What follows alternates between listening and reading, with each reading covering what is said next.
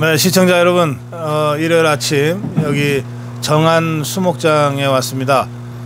정안수목장 우리 아미고 열혈 회원께서 운영하고 계신데, 예, 인사 좀 해주실까요? 네, 안녕하세요, 아미고 회원님들. 오늘도 즐거운 하루 되시기 바랍니다. 고맙습니다. 예, 수목장은 여기서 하신 지 얼마 됐어요? 제가 지금 이거 만든 지가 한 22년 정도 걸렸어요. 22년? 예, 원래 이제 이래 산만 사가지고 네. 이래 만드는데 세월이 많이 걸렸어요. 예. 이제 정상적으로 허가받은 지는 수목장으로, 이 낙골당도 있는데 낙골당 봉안당은 2008년도 받은 거고, 네. 수목장은 2013년도 9월 13일을 허가받은 거예요. 여기 지금 현재는 54,000평 좀 넘는데 전국에서 규모도 가장 클 뿐더러 시설이 네. 가장 잘 된 곳이에요. 또 비용이 다른 수목장에 비해서 가장 저렴한 편이에요. 원래 제가 이제 원래 장례 일을 한 30년 넘게 했는데 네. 취지가 뭐냐면 우리나라 이 장례 시설, 장례 문화가 너무 비용이 비싸게 드니까 저 비용으로 이걸 만들려고 제가 이제 국회에 입법하는 과정에도 여러 가지 활동도 하고 그래서 이제 이 수목장을 하게 된 건데 예. 전국적으로 비용도 가장 저렴할 뿐더러 시설도 가장 잘 되어 있고 여기는 한 번 모시면 영구적으로 사용하는 곳이에요. 비용은 관리비만 이제 5년 단위로 별도로 내는 거고, 안치하는 목적은 이제 혼자 모시는 개인행도 있고, 부부 모시는 것도 있고, 가족. 그래요. 예. 세 가지 부류로 나눠져 있는데, 거기에 따라서 이제 비용이 좀 차이가 납니다. 알겠어요. 예. 지금 저희 뒤로 보이는 저 나무들이 다 수목장 나무들이죠. 예, 예. 그리고 저쪽 위쪽으로 해서 예. 5만 평이면은 굉장히 넓은, 아침 일찍 우리 정안수목장이 정안이 공주시 정안면이거든요. 그 정안밤으로 유명한 바로 그 정안인데요. 그러니까 천안에서 공주로 넘어오자마자 있는 네, 그 정안면입니다. 자, 여기 함께 하신 분들 계신데요. 우리 천안의 유원년 본부장님. 안녕하세요. 마스크를 껴서 좀 네, 임플란트 해가지고 지금 저기 들었어요. 그래서 마스크 쓰고 하신대요. 네. 예. 그리고 누구세요? 안녕하세요. 고성국입니다. 선글라스 좀 벗고 하세요. 이렇게 개폼 잡으세요. 아니 그렇게 이거 비방송용 오늘 막 말씀하시다니. 예, 저 백내장 수술 때문에 햇볕 직접 보면 안 된다고 해서 지금 진짜 보안용 눈 보호하는 선글라스입니다. 그리고 오늘 여기 원주에서 오셨어요? 네, 원주에서 왔습니다. 인사 좀 해주세요. 예, 안녕하세요. 원주 아미고 박삼성입니다. 네, 또 같이 오셨죠? 네, 안녕하세요. 반갑습니다. 네, 그 수목장에 관심이 있어서 오신 거예요? 관심도 있고요. 네. 우리 저 아내가 예. 여기 정안면 여기 고향이에요. 그래서 여기가 고향이에요? 예, 그래서 여기 장인 장모님 산소도 올 겸 또 네. 가다가 또 대전 현충원 아버지 저희 아버지 어머니 계시니까 그 들려서 들어왔습니다. 아, 현충원에 모셨어요? 예, 예. 네, 그 군인이셨어요? 네, 예. 오. 박사님도 보고 싶어서. 네. 아니 뭐 대전 현충원은 저희 아버님도 거기 계신데? 아, 그래요? 예. 네. 그러시구나. 네, 혹시 번호가? 모르겠어요. 네, 이럴 줄 알았어. 네. 우리 저 현충원은 묘비마다 번호가 붙여져 있어요. 워낙 많으니까. 그럼 저기 아버지 번호는? 988번. 구역이 있잖아요. 구역이 있잖아요. 네, 장교구역이 있고요. 거기에 남바가 쭉 있어요. 그 번호만 알면 바로 갈 수 있어요. 아, 예, 저 왜 기억하냐면 그 질문하려고. 수목장이 어떤 거예요? 쉽게 말하면 네. 이제 우리가 그 매장 문화였잖아요. 예. 그 매장 문화는 보통 한 사람 산소 묘 쓰는 거. 예, 그 산소를 하나 쓰면 네. 보통 한 사람당 2~30평씩 이렇게 훼손을 하니까 뭘 이런 걸 다 1년에 한 여의도 배만한 면적이 묘지로 잠식되니까 보통 1년에 한 7만 명 이상 돌아가세요. 우리나라 대한민국 인구가 보편적으로 한 7만 명 이상 돌아가시는데 그 묘지 문화가 너무 삶을 훼손하니까 이제 이래서 97년도부터 낙골 문화로 해서 네. 이제 낙골당으로 해서 이제 이렇게 했는데 그 낙골당이나 낙골묘 자체가 문제가 뭐냐면 네. 영원히 변하지 않는다는 거예요. 그 자리에 있어야 되고 그래 좀 문제점이 많이 있어요. 그래서 이제 이 수목장을 하게 되면 수목장 자체가 이제 흙으로 변하는 거잖아요. 인간은 태어나면 자연으로 돌아가는 섬이잖아요. 이제 이게 나무 옆에 깊이를 한 50cm 정도를 파서 골분하고 이 하단 골분은 한 1kg밖에 안 돼요. 사실은 분실하면 사람 덩치가 뭐 80kg나 뭐 한 1kg밖에 안 되니까 깊이를 한 50cm 정도를 파서 흙하고 섞어야면 시간이 한 2년 이내에 거의 다 흙으로 변해요.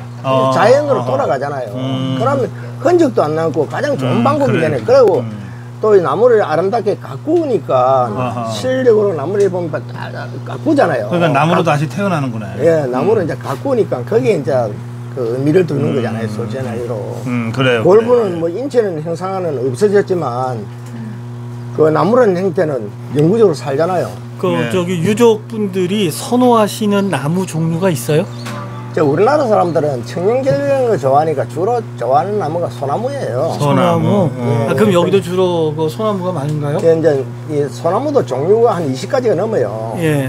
소나무 종류가 한 20가지 넘는데 주로 이제 그 자기들 선호하는 거는 금액 대비도 있고 이러니까 이제 크고 이런 주로 이제 조선 소나무가 이제 홍송이에요. 홍송 그 빨간 나무가 홍송이에요. 홍송들이 병충해도 강하고 지금은 그 재선충 때문에 저희들 1년에 약을 보통 한 3번, 4번 쳐야 돼요. 그 나무부터 시작해서 전지부터 시작해서 관리하는 게 이런 낙골당이야 뭐 그냥 가만히 하면 유리치 문만 하면 닦으면 되지만 이거는 잔디도 뽑아야 되고 나무 전지 작업도 해야 되고 약도 치야 되고 하는 일이 그 관리 비용이 엄청 많이 들어요. 저기 회원님 잠깐 일어나 보세요. 잠깐만 일어서 보세요. 이제 이게 우리 평상 근무복인데요. 이게 이제 전지가유예요. 거의 24시간 이 전지가유와 함께 사신다고 봐도 돼요. 그러니까 이걸 관리하는 게 그냥 둘러보는 게 아니고 가서 잘라줘야 될 거 있으면 바로바로 해주고 그러니까 늘 이런 식으로 해서 관리하시는 거예요. 예. 제가 주인님께서도 무슨보다 더 일 많이 합니다. 얼굴을 보니까 그런 것 같아요. 거의 그 새까맣게 타셨어. 열심히 해, 그래요. 오신 유가족들이 내 나무를 아름답게 가까워지니까 좋아할 거 아니에요. 그 솔직한 개념으로 모신 분들이 내 가족이다 생각 일념으로 해야지 이거 뭐 돈이나 뭐 이런 개념으로 하면 이해 못해요. 우리 회원님 말씀에서 다 나왔지만은 사실 그 사람이 자연에서 와서 자연으로 간다 그러잖아요. 그러니까 우리나라도 그렇고 모든 나라가 이제 죽으면은 자연으로 빨리 이제 돌려보내는 이런 절차를 밟거든요. 근데 그때 그 가장 빨리 자연으로 돌아가게 하는 거가 제일 좋다는 거예요. 그러니까 여러 나라마다 이제 그 풍속이 다 다른데 이를테면은 우리가 보기에는 굉장히 좀 잔인한 것 같은 조장도 있어요. 독수리들이 이렇게 그 시신을 먹게 하는데 그것도 자연으로 가장 빨리 돌아가게 하는 방법이니까 그걸 선택한다는 거예요. 동물로 돌아가는 거죠. 그런 식으로 해서 이제 우리가 일반화되어 있는 매장도 이제 결국은 땅으로 흙으로 만드는 거거든요. 근데 그게 굉장히 오래 걸리잖아요. 그렇죠. 근데 이 수목장은 그런 면에서 한 2, 3년 안에 다 이제 흙으로 돌아간다는 거니까 그 점에서 원래 자연으로 돌아간다는 그 취지에 제일 잘 맞는 그런 방법이다. 그런 방법이 있을 분들은 이제 국토를 효율적으로 활용할 수 있는 부분도 있잖아요. 몇 자리 한 번 모시는데 보통 국토 잠시간에 뭐 30평씩 차지하니까 엄청난 그 산지가 다 훼손돼 버리잖아요. 근데 돈 많고 힘센 사람들 과시하느라고 막 산소 묘 하나 쓰면서 100평, 200평씩 쓰잖아요. 예. 그러니까 그 결과적으로 나중에 가면 그 아무것도 아니에요.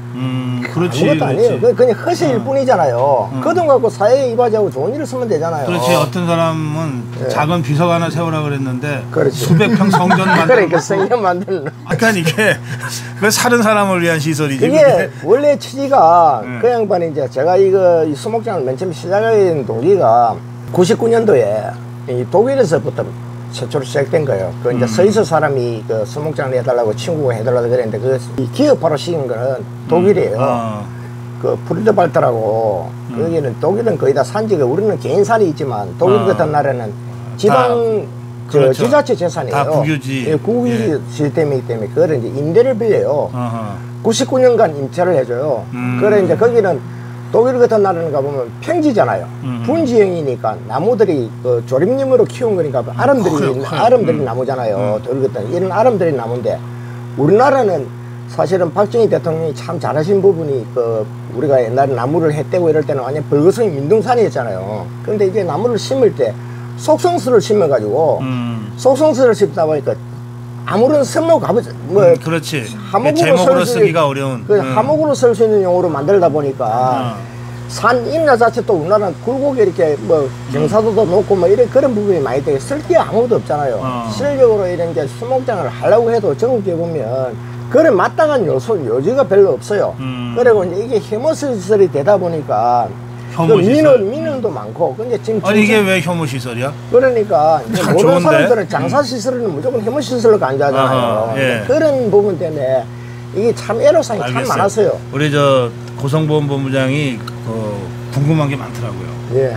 날 여기 보내려고 생각하는 저기 그 한 사람이 수목장을 하려면 비용을 얼마나 생각을 해야 됩니까? 이제 혼자 모시는 개인은 200부터 500 정도까지가 있는데요. 그 차이점이 뭐냐? 200만 원에서 500만 원? 네, 500만 원 정도까지 있는데 그 차이점이 뭐냐면 면적하고 나무 크기 좀 차이예요. 나무가 크면 더 비싸요? 네, 나무가 크고 자리가 좀 넓으면 좀 더 비용이 많이 나가는 거고. 그 나무 하나에 혼자 모시는 거예요? 예, 예. 그다음에 이제 부부형이라고 해서 부부형은 남자는 좌측이고 바라보는 측면에서 여자는 우측이에요. 남자 여우로 모시는데 그거는 이제 한 600에서 한 200만 원까지. 그 대신 마찬가지로 좀 면적에 따라서 그러면 지형에 따라서 묘비 같은 걸 세워요? 비석은 표지석이라서 그 이제 고인이 태어난 날부터 돌아가신 날 뭐 가족이 뭐 뒤에 하고 싶은 말이 있으면 남길 수 있는 묘시를 작게 조그만하게 이렇게 그래 알겠어요. 장치할 수 있는. 우리는 잠시 후에 이제 둘러보면서 좀 확인하면 될 것 같아요.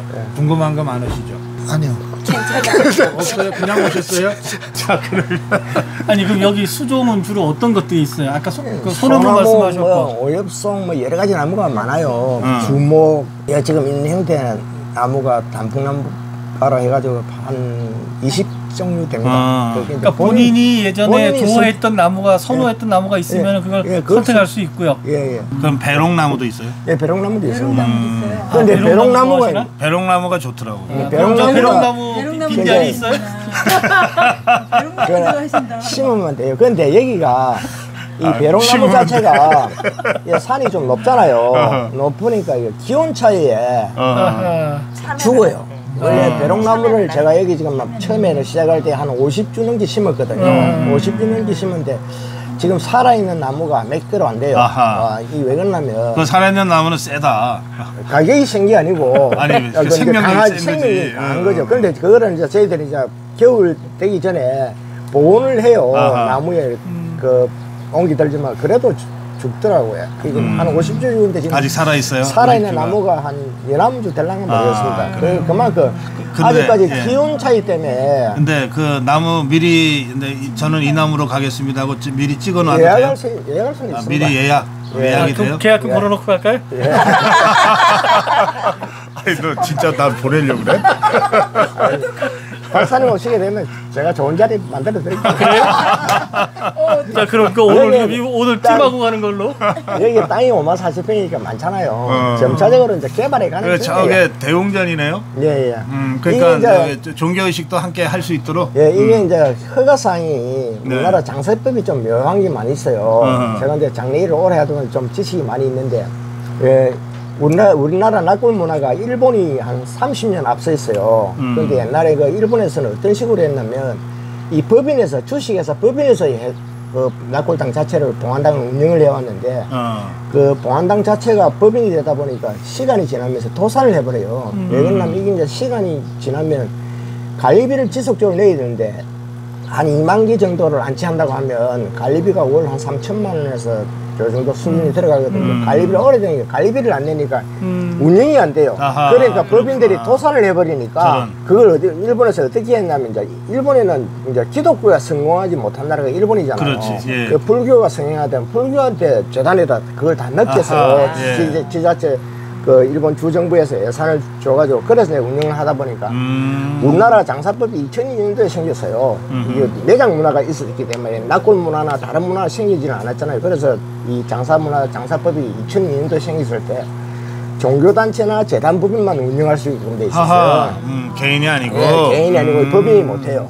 그러니까 이런 시설을 갖추려면 종교단체나 재단법인밖에 할 수 없기 때문에 이 지금 현재 우리나라에 이 수목장이 한 10여 곳, 지자체에서 운영하는 거는 시에서 운영하는 거는 약 한 30곳 정도 됩니다. 그런데 전부 다 이 일반인들이 운영하는 종교재단을 연계해서 종교재단을 만들었어요. 근데 우리 수목장을 이용하는 분들이 점점 늘고 있어요?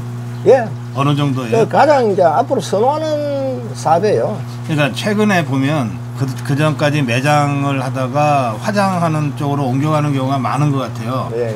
근데 화장에서 이제 수목장으로 또 옮겨오는데 그거는 어느 정도예요? 엄청나게 선호도가 높습니다. 지금 선호도가 한 7, 80%, 여론조사에서 보면 7, 80%가 되는데 마땅하게 갈 만한 곳이 없어요. 수목장 시설이 없어요. 그러니까 여기 오면 여기 지금 부산에서 온 사람들, 강주에서 온 사람, 뭐 포항에서 온 사람들, 울산에서 온 사람, 전국 각지에서 왜 그러냐면 수도권에 집중해서 우리가 인구들이 분포돼 있잖아요. 대한민국 절반이 수도권에 살다 보니까 이제 같이 중간에서 도킹하자고 그럼 시간 전략이 되잖아요. 여기가 그렇죠. 그렇죠. 예, 일가 친척들이 다 흩어져 사니까. 여기는 이제 교통편이 그 천안 논산 고속도로 있고 우리나라 고속도로 연결망이 잘 돼 있으니까 이제 그런 기여를 해서. 우리 본부장님은 뭐 어떤 거 하고 싶으세요? 매장 당하고 싶으세요? 화장 당하고 싶으세요? 수목장 당하고 싶으세요? 나는 매장을 생각했는데 여기 이곳을 와보니까 수목장을 해야지 되겠다라는 생각이 들더라고요. 내가 좋아하는 나무. 뭘 좋아하세요? 나도 배롱나무 좋아해요. 배롱나무 없으면은 배롱나무가 없대잖아요. 배롱나무 그런데 배롱나무가 아까 좀 전에 말씀드렸지만 온도 차이가 잘 죽어요. 글쎄 말이에요. 그래서 나무를 바꿀까 지금 생각을 하고 있는 중이고. 아직까지는 그 알겠어요. 배롱나무 없어도 올게요. 아니 그래서. 여기 와보니까 정말 수목장이 남들이 얘기하는 수목장 나도 다른 사람의 부탁을 받고 수목장을 해드렸는데 이런 곳이면 참 좋겠다라는 생각을 했어요. 유성가족 한 분을 제가 이제 케어를 하다가 돌아가셨는데 그분이 그 수목장을 해달라고 그러시더라고. 그 이제 뿌린 데다 또 뿌리고 뿌린 데다 또 뿌리고 이거 싫다. 그러니까 나 깨끗한 나무에다 해달라고. 그래서 그 어느 절 스님한테 부탁을 드려가지고 정말 그분은 아무도 안 계시잖아. 혼자라 그분의 그 화장한 그 유골함을 안고 그 절로 갔어요. 제가 가서 정말 제가 이제 상주도 되고 문상객도 되고 저 혼자 다 한 거야. 그렇게 하고서는 스님한테 부탁을 드리고 그렇게 왔더니 그 스님이 3일 있으면 깨끗한 나무 밑에다 해드릴 테니까 걱정하지 말라고 그러시더라고. 그래서 그런 잘 보내드렸네. 했어요. 그래요. 그래서 그걸 하고 나서 여기를 와서 보니까 이런 곳이 있었다면 진짜 이런 그렇지. 그러면 저기 그 자기 소유의 산에 자기가 그냥 이렇게 할 수 있습니다. 할 수 있어요? 근데 그것도 뭔가 좀 도움이 필요하지 그거는 신고제예요. 그거는 이제 자기 개인이 하는 거는 쉽게 얘기하면 70평, 300제곱미터 미만은 언제든지 할 수 있습니다. 그 대신에 하고 나서 신고만 하시면 돼요. 그럴 경우에도 이게 우선 화장을 해서 그렇죠. 궁골 상태로 만들어서 이렇게 해야 되잖아요. 그러니까 그런 거는 누군가 좀 도와주셔야 되잖아. 보통 이제 장례 지내면 장례 지도사라 해서 그런 분들이 다 장례를 다 치러주잖아요. 수술까지 다 해드리니까. 그래요. 그럼 그 상자채로 땅에다 이렇게 아니 상자를 빼고 그냥 흙에다가 골분만 그냥. 골분만. 흙에다 뿌려. 자기가 원하면 이제 분해되는 용기가 있어요. 흙 속에 들어가면 용기 분해되는 용기를 사용하셔도 되고 이제 분해되는 용기를 사용하게 되면 시간이 좀 더 걸리니까 그냥 빨리 가는 길로 흙 그대로 골분 그대로. 우리 회원님은 어떤 거 하시고 싶으세요? 저는 수목장을 선호해요. 왜냐면 그러면 어머니도 저희 어머니는 이제 수목장을 해드렸거든요. 예산에. 예산에. 너무 좋은 것 같고 또 묘지다 보면은 좀 꺼리는 것도 있고 좀 관리도 굉장히 많이 불편하고. 아니 고양이 여기 있으라면 네.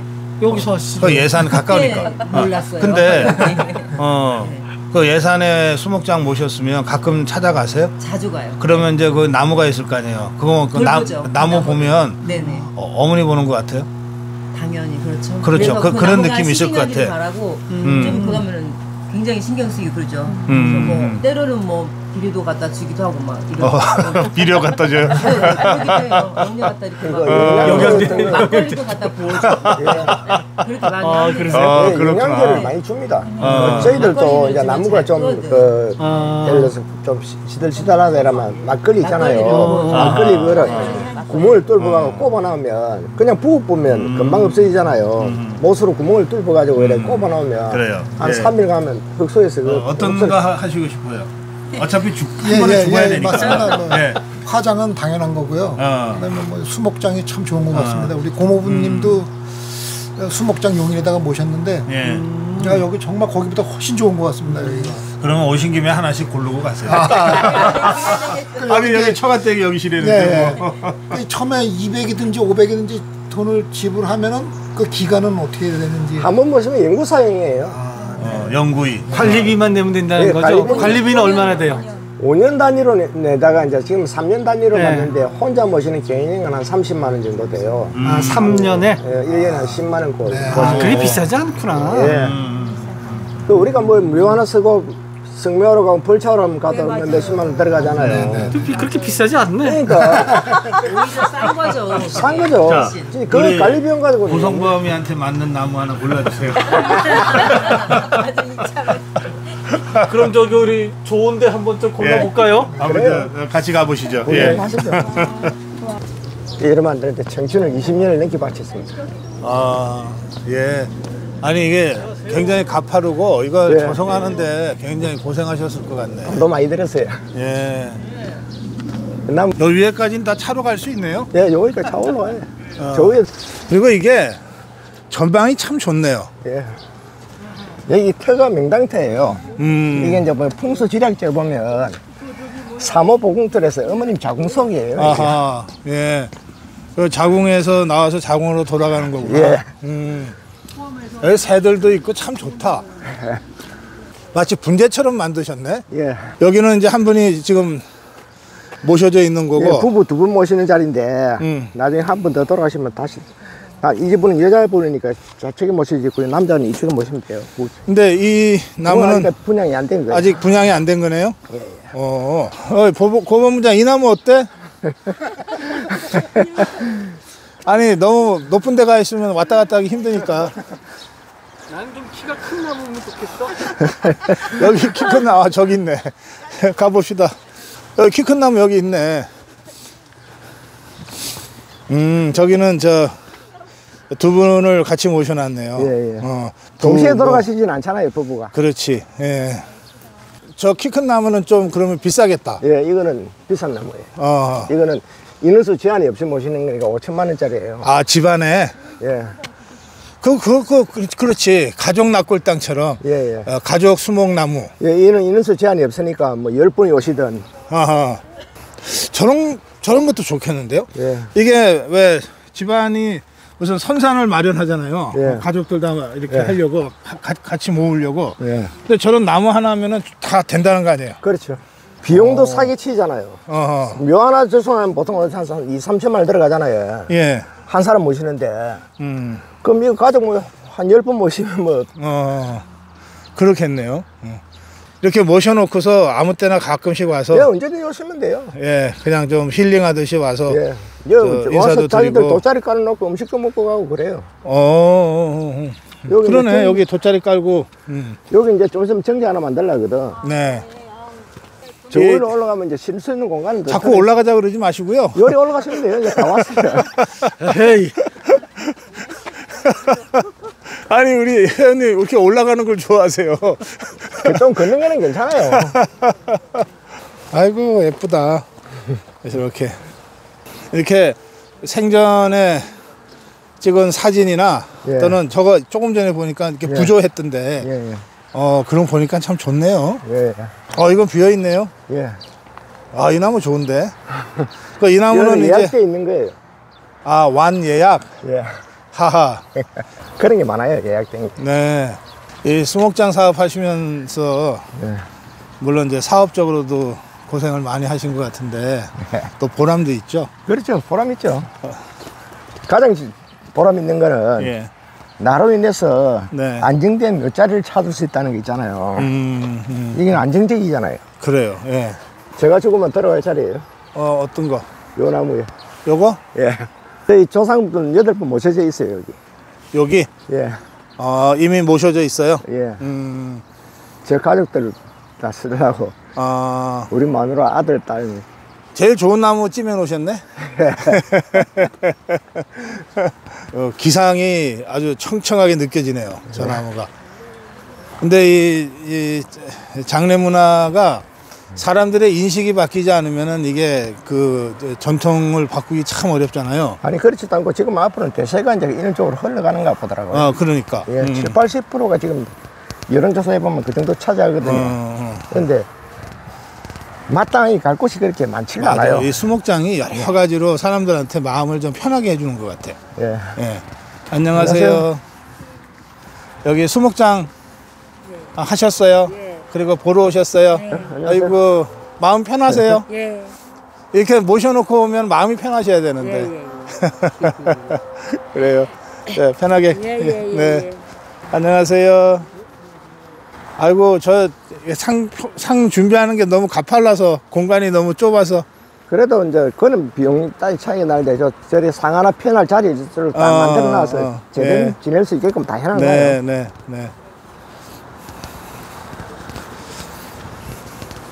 사람 될 수 있으면 안 찍겠습니다.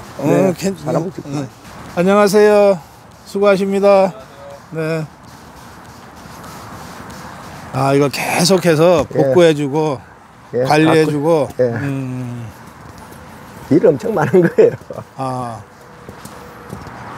그런데 저희 아미고 모임 할 때 자주 나오시잖아요. 예.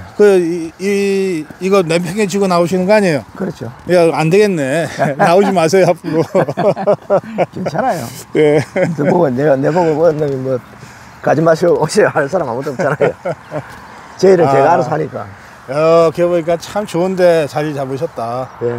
조금 지세가 보이네, 진짜. 어머니 자궁 같은 그런 느낌으로 쏙 이렇게 편안하게 싹 들어와 있는 그런 곳이네요. 그러니까 얘기해 보면 후대들이 잘 돼요. 후대들이. 후손들이 잘 돼요. 네. 저쪽에 이쪽에서 한성대 나와고 뭐 고시패스한 사람도 있고, 인재들이 대기업에 취업하는 사람들도 많이 있고. 예. 좋은 터예요, 터 자체가. 이렇게 스프링클러하고 물도 이리 줘야 되고, 할 일이 많은 곳이에요.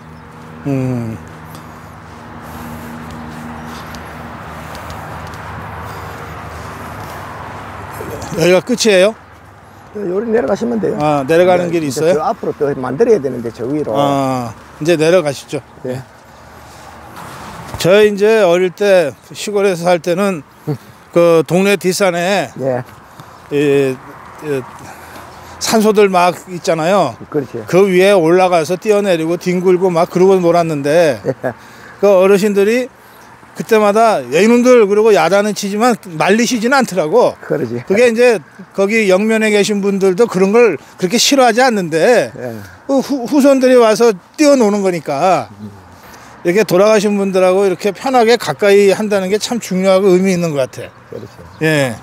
산 위에다 수도를 다 만들어가지고 물을 줘야 되거든, 간물들 대비해서. 예. 잔디도 물 줘야 되고. 그렇지. 나무들이 하나하나가 다 뭐 정말 다 손이 잘 가가지고 이 자리가 좋은가 보다. 다 나란히. 본인들이 선택하는 거니까. 향도 볼 거 아니에요. 그렇죠. 다 남향. 다 남향 방향이에요. 이쪽이 다 남향이에요? 남향이 가장 좋잖아요. 하루 종일 햇빛 들어오니까. 해 뜰 때부터 햇빛 들어오면 해질 때까지 햇빛 들어오니까. 예. 이렇게 수목장을 하면 그 가족들 보내시는 가족들도 마음이 편할 것 같아. 다들 좋아하세요. 이제 영원히 못 본다 이런 게 아니고 언제든지 며칠 있다가 오면은 나무로 변해 계실 테니까 그런 마음들이 있을 것 같아요. 그렇죠. 하하. 저 위에는 대웅전이니까 이제 불교식을 하게 해놓고 여기는 또 기독교식으로 기도 예배할 수 있게 해놓고 가볍게 식사할 수 있게 식당은 저 안에 있어요. 식당은 있고 또 여기 매점 가볍게 좀 기다리면서 할 수 있고 또 화장실 시설들 다 쳐 있고 우리 아미고 회원님 안내로 다는 못 들고요 이렇게 슬쩍 돌아봤어요. 다음에 기분 좋게 나네요. 그러니까 막상 다녀보시니까 어때요? 향도 좋고요. 향. 소나무 향. 아, 향이 느껴졌어요? 소나무 이렇게 소진 향 이런 게 좀 있고 그리고 매 사람들마다 다 저기 그 부모님들한테 돌아가신 분들한테 효도하는 힘이 좀 느껴졌어요. 부러워요 저는. 예. 그런 게. 나무와 함께 계신 분들도 좋아하시던가요? 네, 어떠셨어요, 회원님? 정말 여긴 지적으로 진짜 명당 자리인 것 같아요. 왜냐면 저희 고향인데 저 앞에 쪽이 동쪽이거든요. 해가 떠오르거든요. 비가 막히잖아요. 하루 종일 햇볕 속에서 정말 명당. 해를 굉장히 오래 받을 곳들이에요. 그렇죠. 여기가. 하루 종일 받을 수 있는. 아까 그 여기가 얼마나 좋은 자리인지 설명하셨어요. 진짜 명당 자리. 그 어머니 자궁 형상에 아주 포근하고, 그러니까 자궁에서 나서 자궁으로 돌아가는 그런 지형이라는 거예요. 그래서 다 잘 된대 후손들이. 그러니까 정말 돌아보면서 너무 진짜 명당 같은. 제가 이제 이 수목장 사업을 하려고 수도권 일원에 한 2년을 돌아다녔어요. 그런데 여기 와서 보고 이제 이 땅을 여기다. 사모 보공터에서 어머님 자궁 속이에요. 그런 터예요. 우리가 보면 근개포란형도 있고 여러 가지 터가 있거든요. 지게하면 뭐라는 지관들이 평하는 그 묘지를 쓰면 죽은 사람은 묘지 쓸 때 지관들이 있잖아요. 그래서 선택하는데 저도 이제 이 일을 하도 오래 하다 보니까 제가 제 손으로 돌아가신 분만 연부터 시작해서 한 15만 명 이상을 제가 만져봤거든요. 그러니까 뭐 예정하는 풍수 지리할 것보다 제가 제일 많이 아는 부분도 있어요. 그러시구나. 아이고 참. 본부장님 어떠셨어요? 저는 여기로 와서 보니까 그 아까 말씀하신 대로 그 모든 사람들이 돌아가시기 전서부터 돌아가시고 난 후에 가장 걱정하는 게 뭐를 걱정하느냐면 어느 좋은 자리에 모실까 그걸 걱정을 하는데 뭐 자청룡 우백호 뭐 이거 찾고 그랬는데 그 아까 말씀하신 대로 어머니의 자궁에서 나와서 어머니의 자궁 같은 곳에 묻혀 있는 것이 가장 좋은 그 자리예요. 그래서 정말 이런 자리를 찾기가 너무 힘들어요. 그 우리 회원님이 미리 찾아 놓으셨다니까. 네. 그래요. 어떠셨어요? 여기 남양이고 참 분위기가 너무 좋은 것 같아요. 빨리 오고 싶은 생각이 들어요. 아니, 혼자 먼저 오시면 안 돼요. 아직까지 땅이 많으니까 이제 오셨네요. 어떠셨어요? 한 말씀 해주세요. 진짜요. 그 제가 좋아하는 소나무가 많은 곳에 와서 이렇게 좋은 분들과 함께 있는 시간이 즐거웠고요. 그리고 이렇게 좋은 곳에 묻히면 그 가족들도 좋아할 것 같아요. 그렇지. 좋을 것 같아서 감사했어요. 그 내 나무 찾아봤니? 찜해놓은 거 있어요. 찜해놓은 거 있어? 내 자리도 찜해놨어요. 나는 여기는 고성범 자리다 딱 했는데 보니까 우리 회원님 나무야. 회원님이 찜해놓은 나무야. 이미 그 가족들을 거기 모셨대. 어르신들을. 진짜 명당자를 고르셨네.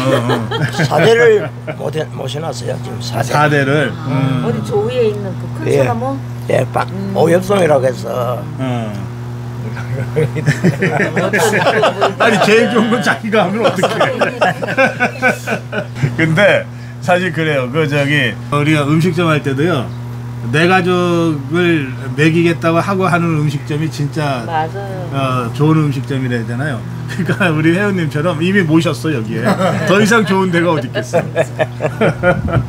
그 직원들이 옛날 그런 얘기도 많아요. 자기 몇 자리는 따로 다 봐놓는데 예? 그리고 나서 다른 사람들한테 그보다 못한 데를 여기 최고라고 그러고 최고라고 그런 데는데 여기는 진짜 여기가 최고인 거야. 자, 여기 전화하시면은 이제 접수하는 분들이 24시간 전화를 받으시지만 우리 아미고 회원님들은 우리 아미고 회원 고종철 같은 고가예요. 고종철님하고 직접 통화하세요. 직접 통화하셔서 아미고 회원 누구다 그리고 사정을 말씀하시고 무엇보다도 한번 내려오세요. 여기 정말 그냥 놀러와도 좋은 곳이거든요.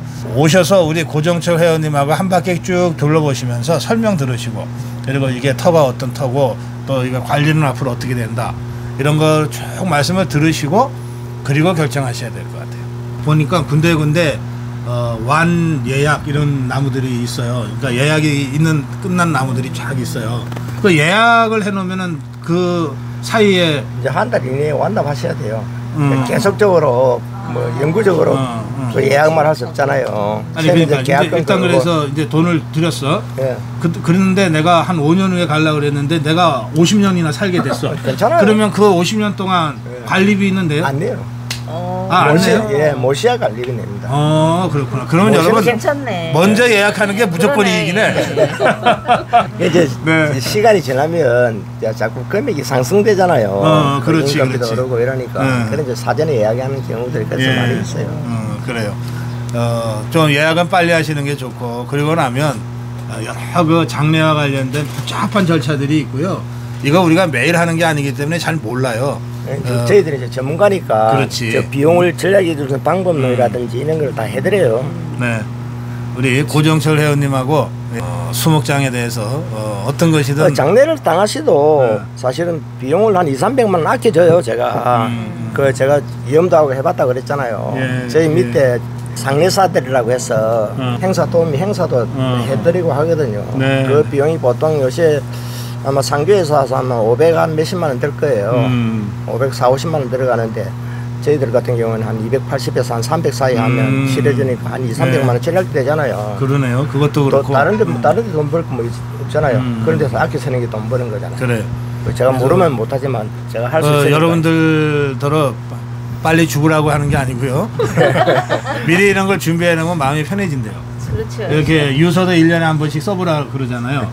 그리고 이제 저희 어르신들 보면 건강하신데 사진 한 장 찍어 놓자 이러시잖아요. 예? 오래 살아요. 건강하신데 사진 한 장 찍자 그러시는 거예요. 처음엔 제가 그런 무슨 뜻인지 몰랐어. 근데 다 이제 그 10년, 20년 후 생각하시고 갑자기 저 시장 가서 뭐 배옷 가서 사오시더라고. 근데 그러면 마음이 편하대요. 이게 갑자기 자기가 잘못됐을 경우에 자식들이 호둥대고 막 이제 막 그럴까봐 그것도 걱정이신 거야. 어르신들은 그런 것들을 다 잘 정리해서 이렇게 이 수목장 예약을 해 놓으시면 좋을 것 같아요. 그리고 또 저희는 이제 그 어머니가 89이시거든요. 아직 정정하세요. 저보다 더 건강하신 것 같아. 그런데 이제 어머니는 이제 가실 때가 예약돼 있어요. 대전 국립현충원. 이제 선친께서 먼저 가 계시고 이제 어머니는 이제 그 옆으로 가시기로 돼 있어요. 근데 그런 경우가 아니면 그냥 한번 와서 어머니 나중에 어머니 돌아가시면은 이 나무가 집이 돼요. 이러고 하는 게 나쁘지 않을 것 같아. 그렇죠. 좋은 자리에 좋은 나무를 미리 준비를 해 놓으시면 당신들도 참 편안하게 이렇게 마음이 잘 그렇게 될 것 같아요. 정안수목장 우리 고정철 회원님하고 편안하게 의논하고 상담 한 번씩 해보시는 게 좋겠습니다. 자, 이게 수목장에 와서 박수 치자 그러는 거 좀 이상하네요. 그렇죠. 그래도 너무 좋은 곳을 안내해 주셨습니다. 고맙습니다.